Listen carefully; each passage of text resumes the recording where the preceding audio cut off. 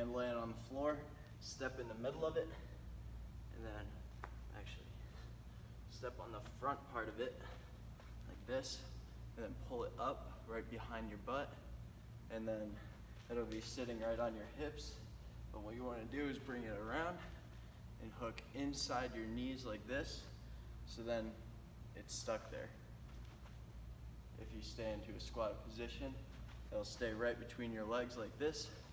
So then you're gonna get forward into a little lean, engage your legs so they don't move. It's nice and secure on your hips, and then you're going back and forth.